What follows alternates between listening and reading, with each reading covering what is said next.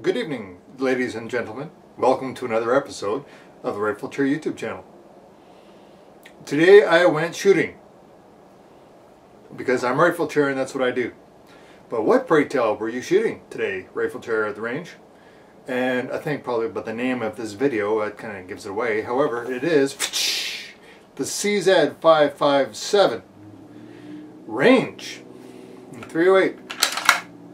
And what a beautiful little rifle this is. If you want to know more, stay tuned.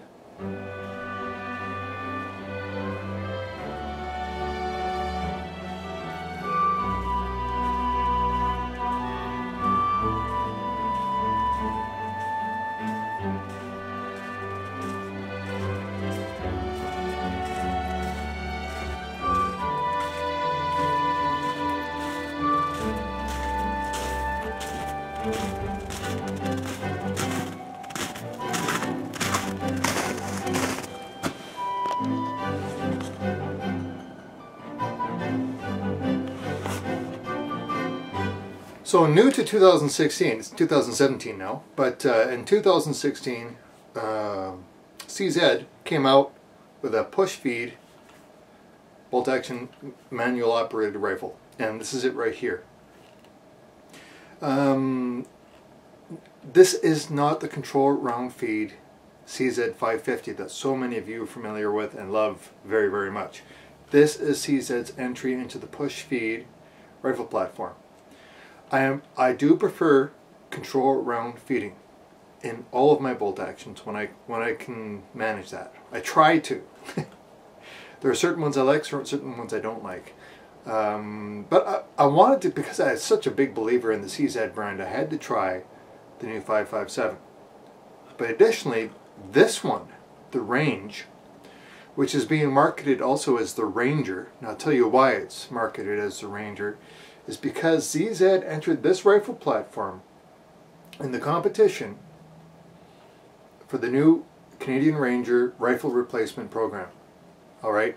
Who are the Canadian Rangers? The Canadian Rangers are a military unit in Canada that is a reserve type unit that occupies small towns. They live in small towns in ultra difficult to get to locations where primary elements of the Canadian Armed Forces cannot provide any kind of logistical coverage.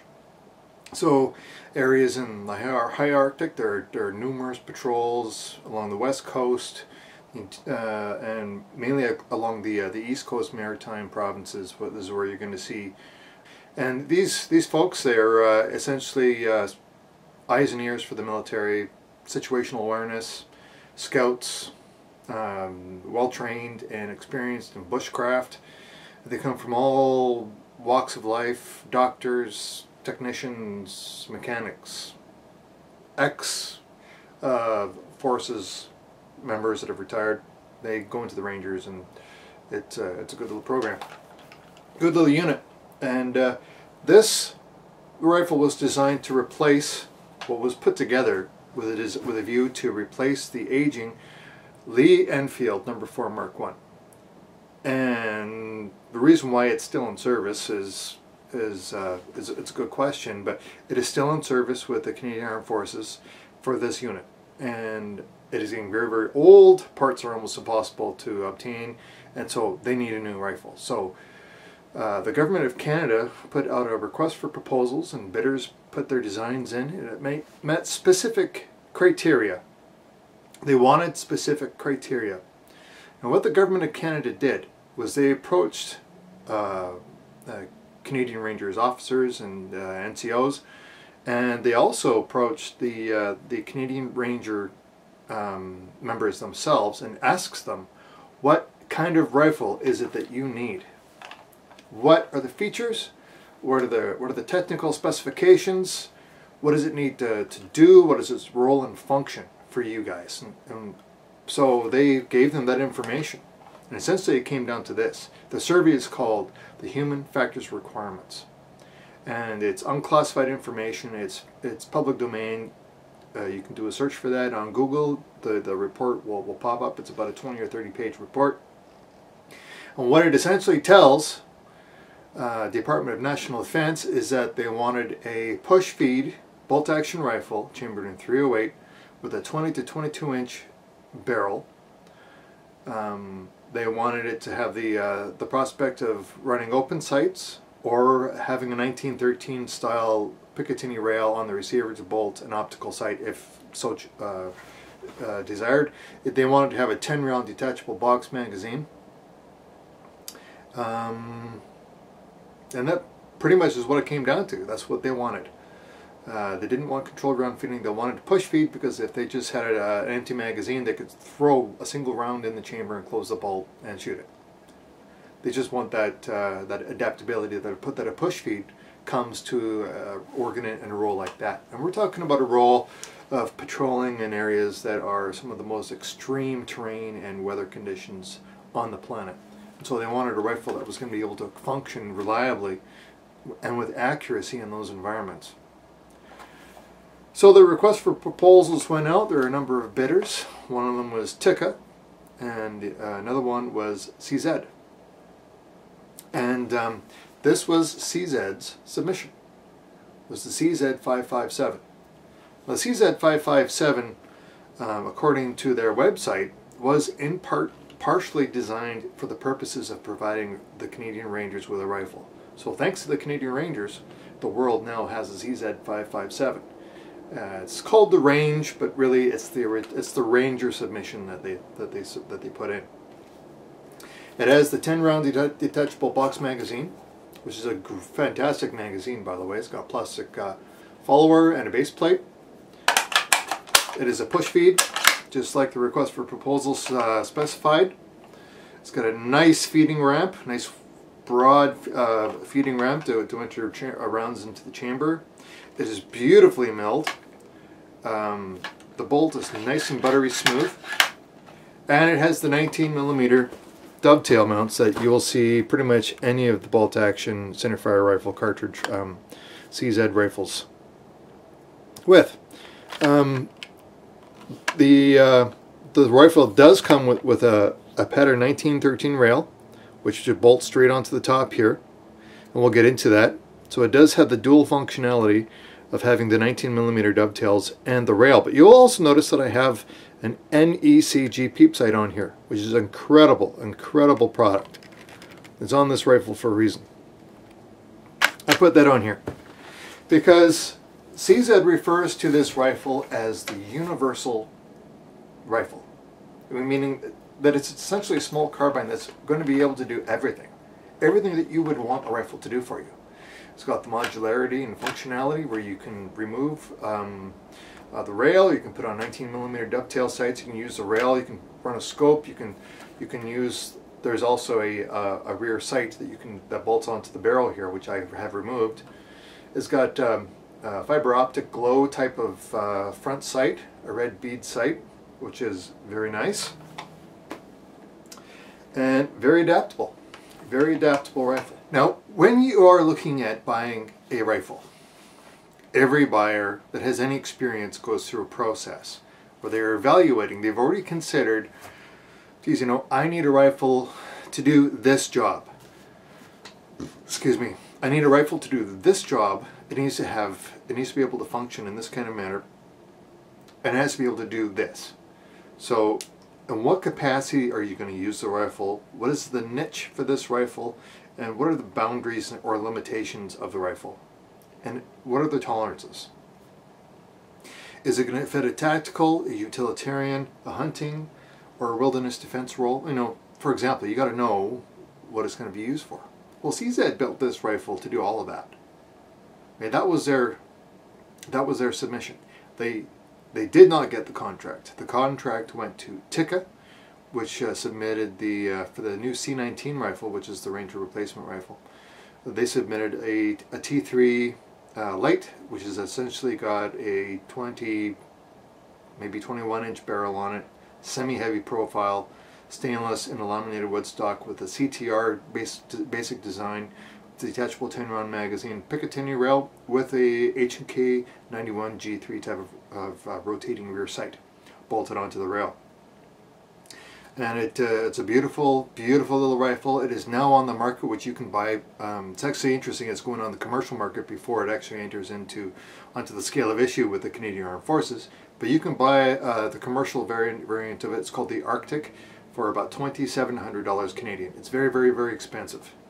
Now the CZ Ranger, on the other hand, is retailing at around $1,200 MRSP.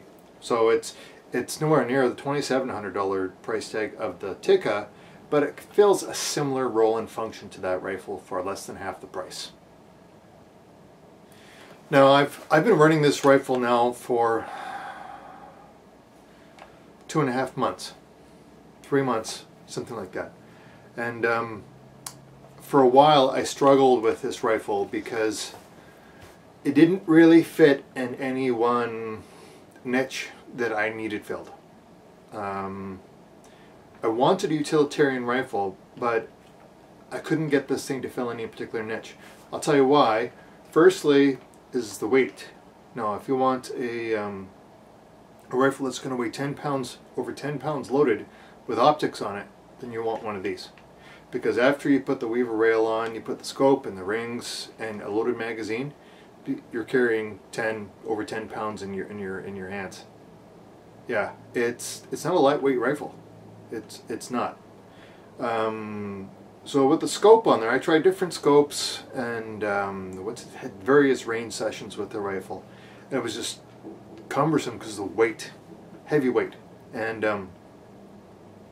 as configured here with the peep sight, we're running around 7 pounds, which isn't so bad, right? That's empty though, okay? But it couldn't fill any particular niche for me. So I discovered the NE-CG rear sight. Somebody on Canadian Gun Nuts had a picture of one, and I said, I need that. And these are unobtainium in Canada. It's very, very difficult to find one. I managed to find one that was being sold used, so I picked it up. Turns out it had never been mounted before. So it's been zeroed, and I'm shooting 2-inch groups at 200 meters with this rifle. Running 180 grain Federal PowerShock ammunition, soft points, and yeah, it's the commercial, you know, bottom of the pile non-premium ammunition in that bullet weight that Federal puts out, but I'm shooting 2-inch groups with it at 200 meters with peep sights. All right, so I found what I want this rifle to do. Detachable 10 round box magazine, good quality peep sight with a red glow front sight. That front sight really stands out when you're out in the open like this. If you're in a dark area, you're not going to be able to see it. You'll still be able to see the silhouette of the front post, but the red bead obviously wasn't going to be showing up. Incidentally, the original rear sights that were mounted here on the rifle, they do glow in the dark, the dots, but they are not tritium impregnated. They're just glow in the dark paint, which is still pretty cool. So I found the niche. It's in this position. If you're working in timber, if you're working in forestry like I am, if you don't have wide open spaces, you have generally look quite, you know, you're walking through this, getting tangled up through branches and so on, then this might be a formulation that you might want to consider. Okay, pros and cons of the CZ-557 range. I don't know if this is unique to this rifle or if this is something you can expect from all of them. But this rifle, as alluded to previously, is an incredibly accurate shooter.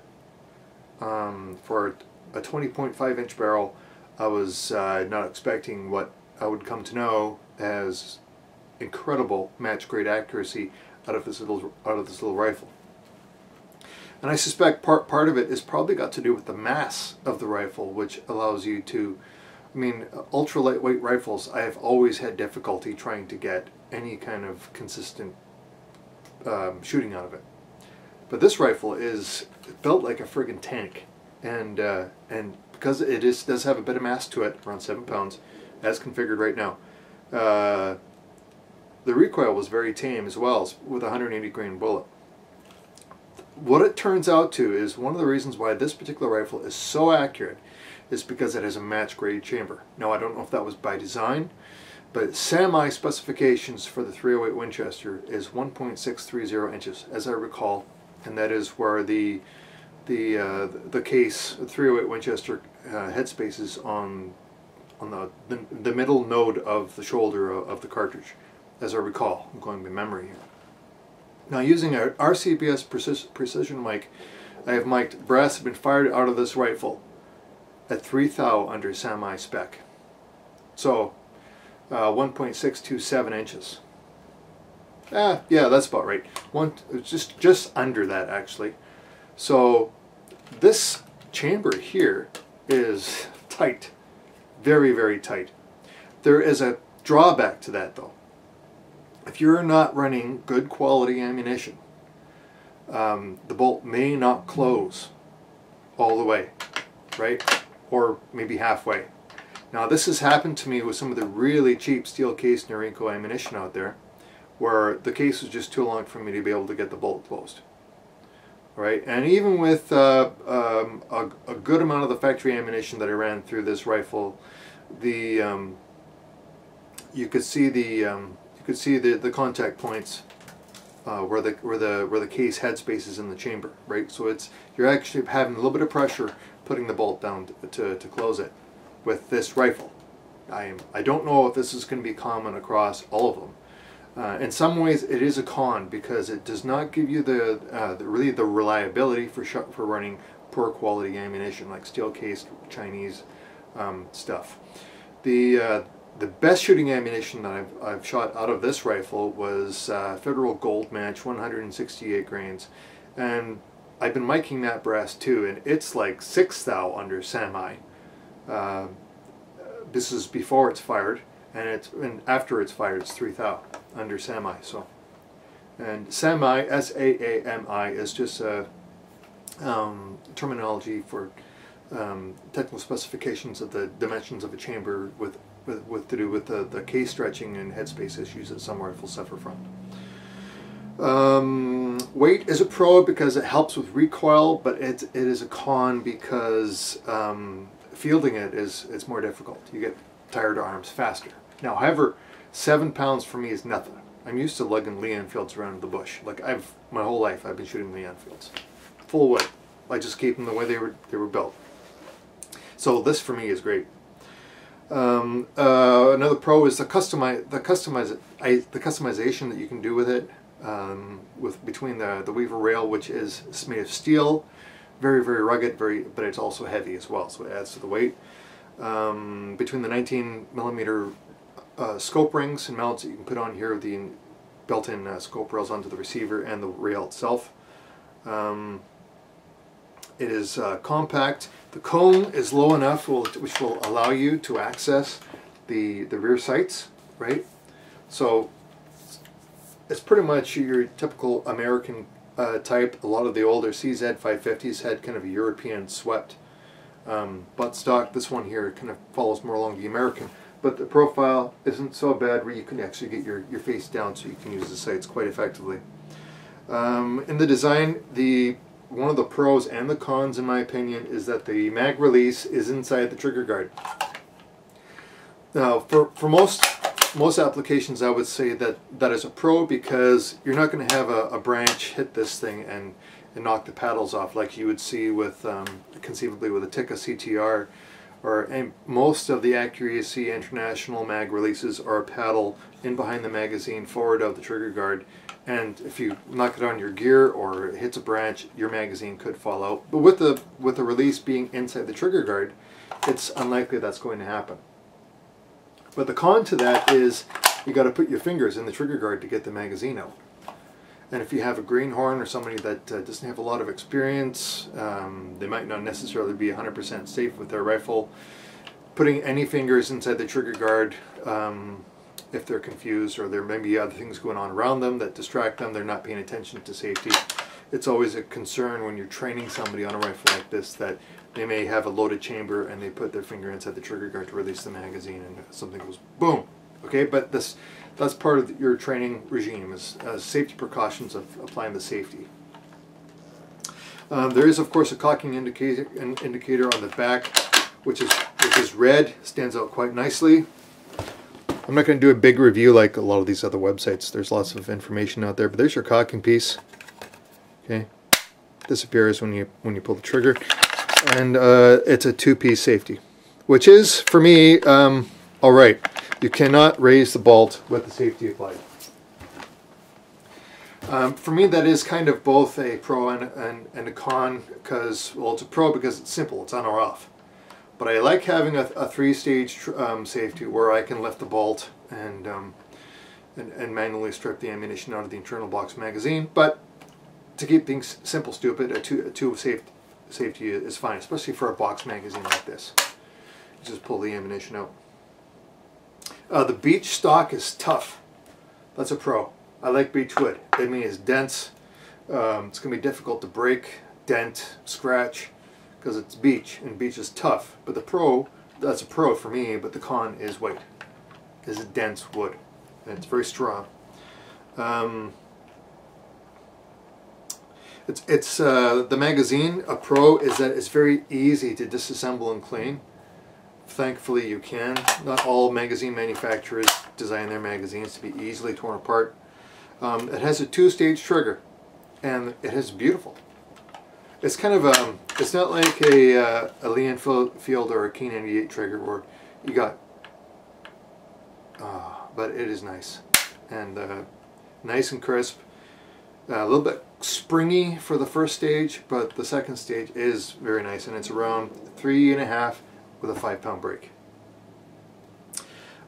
Pro, high accuracy, the short bolt, so when you're engaging targets, the bolt does not come back and slap you in the cheekbone, which is nice. I would also say as a pro that the CZ-557 is not one of those race to the bottom budget rifles.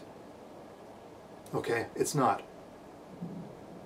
It's not built to try to capture a market that doesn't want to spend more than $300 or $400 on a rifle. That's not the rifle for those people. This is a little bit more sophisticated in that regard. It's not a budget entry level rifle necessarily the way I see it. I see it as a working person's rifle. It's a utilitarian rifle with lots of things that you can do, that you can configure it or use it. I mean, if you want to buy a Savage Axis or a Remington 783 or something to that effect, then this probably isn't the rifle for you. That's where you're leaning. Okay, some of the things that I don't like about the 557. The first one, which I immediately discovered, was the bolt release. It is a pain in the ass, and I do not like it. It's a terrible, terrible bolt release. Right here, next to the bolt, you'll see this tiny little, it took me a while to find it, but right there is the bolt release. You've got to take your thumbnail, where is it? You've got to take your thumbnail and press in until the bolt comes out. And it's a tiny little 1/8 of an inch piece of steel that you've got to press down below the, before the flush level area of the receiver here at the aft end of the rifle. Hate it. Just being honest. I like having something that you can grab or push to release a bolt. Sorry, but I don't like that. That's a terrible idea. Height over bore. When the Picatinny rail is bolted onto the top of the rifle, I'll put a picture in here. Here is a picture of the rifle configured with the rail on, medium Leupold rings, 1-inch rings, with a 3-9x40 Bushnell Legend Ultra HD with a DOA reticle. Great scope, by the way. It's got side focus. The quality is great. But you can see how high that scope is above the rifle. And you kind of lose your cheek piece when you got a scope that high above your rifle. It could have come down a little bit more, but as you can see, some space under the front bell. But what I will say is that because this is a 90 degree bolt release, I'm running gloved hands. It's winter time, and it's nice to have a little bit of clearance between the bolt and the objective of the scope when you're shooting in those situations. It's nice to have that. But so a height over bore is just a little bit high. Yeah, I could have run low rings with that scope. I didn't have any, so but that's just the way it goes. But I did have the convenience of having some space under the bolt. So I don't like that either. The front sight base is made of aluminum, and using some foaming bore cleaner, I let it sit overnight, and it took all the paint off the front of the aluminum front sight base. That bugged me. Just saying, if you do the same thing, it's going to happen to you too. It's not anodizing. It's some type of probably baked on enamel paint or something, and it doesn't like foaming bore cleaner, and it just ate all the finish off the front sight. The front sight is adjustable for elevation, and the rear sight is adjustable for windage as it comes from the factory to you. That's fine. That's not a con. I just wanted to bring that up. The glow front sight is fragile, and I can see if it doesn't have the front sight protector on there, it could easily break. You probably can't, but anyway, it is pretty. It's pretty fragile. If it got a good whack, it wouldn't survive. Okay, continuing on with cons. The magazine is not a press fit. If you hit that mag release, then it'll just fall right out. It takes no effort to insert it or to extract it. Some people will like that. I don't, because it means it's not tight, right? And I have discovered that when I'm shooting, I have a tendency to hold it like a grip, which means I'm pushing the magazine back, and it's canting forward like that. And I have had 2 feeding errors because of that. There is a problem with the magazine. The magazine, the construction of itself, it runs brilliantly. It's a great magazine, but the fit needs to be tighter. I'll see what I can do to fix that, but I suspect they're all going to be like that. But so long as I'm not pulling back on the magazine, I don't feel the resistance when I'm running the bolt. So that's just a comment on the magazine, which I thought that that could have been done better. Not a press fit, like a Lee Enfield. Man, you got to cram that magazine and get it in there to hear that audible click. This one here, there's no effort to insert or to remove. The mag release on here, it looks like plastic to me. Yeah, it is. It's a plastic mag release. Now I know that polymers and plastics, the technology and the quality of plastics these days are exceptional. But this is one part in the rifle that I think should have been a steel piece. I mean, they're obviously not trying to make this a lightweight rifle. Why is that tiny little piece not made of steel? It should be a high carbon steel, strong piece, not a piece of plastic. Sight radius. Oh, there's, okay, yes. Now, when the human factors requirements was put together, they said they wanted, for the Canadian Rangers, they wanted a mil-spec type of rifle, like the Lee Enfield, built to military specifications, rugged, right? They didn't want a just off the store, just off the shelf rifle for a hunting rifle. They wanted something that was going to take a licking and keep on ticking, right? So they wanted something to the effect also of like a light rail. It could have been a rail on the sides. This rifle, you'll see there's 2 studs in the front, one probably for a bipod, the other for the sling. Well, I'll get into that. So maybe instead of inserting a bipod sling, they could have put a tiny piece of rail so you could put like some form of illumination. So So if you're out and a grizzly bear walks into your camp at night, you can illuminate the target and engage it if required.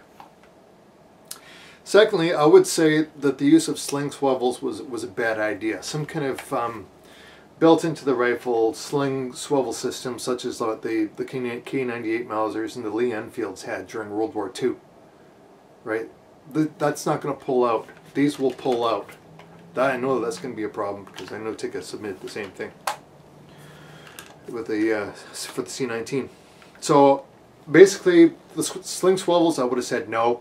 No sling swivels, built-in mil-spec type of 2-screw, plates that you can screw into the wood or bolt into the wood, and right here some type of 1913 rail for a light. That would have been a better way to go. The rate of fire is not significantly improved over the CZ-550. It's not, and one of the reasons why they went with the push feed is because, well, the market was calling for one apparently. But it's not significantly faster. Now, when I first got this, I was having difficulty just moving the bolt back and forth over time. I mean, it was stiff. I mean, I had to work it, oil it, and work it. That's what you do in front of the TV, those nights, trying to get this thing to run, because you want it to run reliably. One of the reasons why it's not really much, maybe it is a slight amount faster, is that the bolt knob is very, very long. You can see the type of bolt lift there. Okay, it's 90 degrees, 90-degree bolt lift. But because the bolt is so long, you're actually canting this bolt over on a bit of an angle. When you strike that bolt knob, right, you get resistance because it's binding on the inside of the action. The inside of the action is smooth. But you may want to start off with a little bit of oil or a little bit of grease in the right spots to help to deal with that. I'm going to polish it with 1000 grit sandpaper and just try to smooth it out a little bit. That'll help a lot. But again, this is from a brand new rifle that it's going through a break-in process, right? Hopefully stuff like that will get itself sorted out. So you do have the bolt camming and the bolt length, which is great for it's a short action, so we don't all have to run the long CZ-550 action. 7 1/4 pounds empty, so it's a little bit on the heavy side, and that's how it's configured here. It's 9 pounds 11 ounces unloaded without the weaver rail, right? And it's over 10 pounds with the weaver rail and rings and scope and sling. Okay, so it is heavy. That's a con. So that's pretty much it, folks. I'll run in some footage of the rifle shooting, just for your interest. And it's a utilitarian rifle. It's going to be able to do. It's a jack of all trades, but master of none. But it's great accuracy, handy, and tough. Tough. Hope you enjoyed that, folks. Rifleteer signing off, and as always, Maple Leaf up.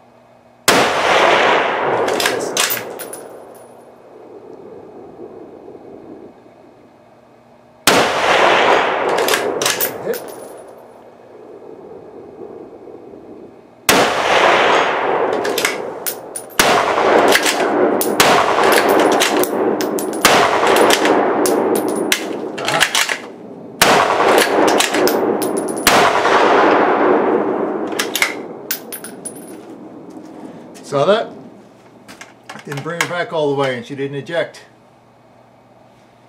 That's the problem with the plunger system, is that you don't get a good feel for when it pops out and doesn't pop out compared to a CRF or controlled round feeding Mauser action.